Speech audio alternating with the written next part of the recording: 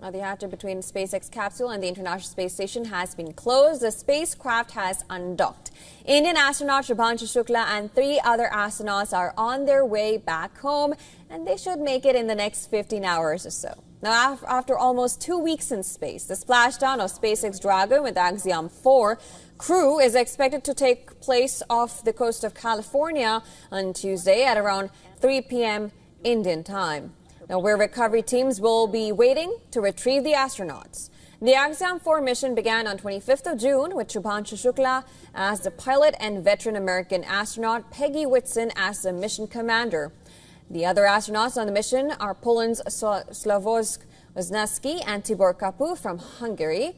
The team of Axiom-4 mission conducted a range of experiments aboard the International Space Station. The research spanned neurosciences, biomedical science, space tech, and advanced materials.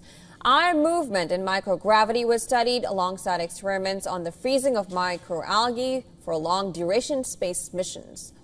As per NASA, the Dragon spacecraft will return to Earth with more than 580 pounds of cargo, including NASA hardware and data from over 60 experiments conducted during the mission. Now, Group Captain Shubhanshu Shukla, a decorated officer of the Indian Air Force, is not only the second Indian after Rakesh Sharma to go to the station since 1984, he is also the first Indian to go to the International Space Station.